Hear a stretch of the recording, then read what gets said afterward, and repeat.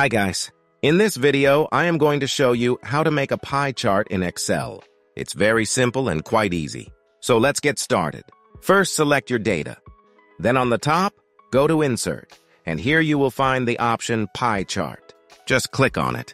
And now here, as you can see, you can make a 2D, 3D, or donut pie chart. Simply select any one that meets your needs. And that's it. Now on the right side here, click on this plus icon.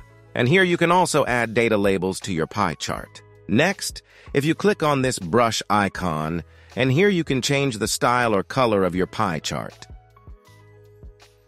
Also, if you double-click on pie chart, now here on the top you can change its color. You can also change its style. Just select any one that you like the most. Next, on the right side here, you can also use these options to customize your pie chart, like you can change increase angle here to rotate your pie chart. You can also increase point explosion here. You can also change the name of your pie chart. If you found this video useful, please show your support with a like. Your feedback is invaluable to us, so feel free to share your thoughts and suggestions in the comments section below. We're eager to hear from you.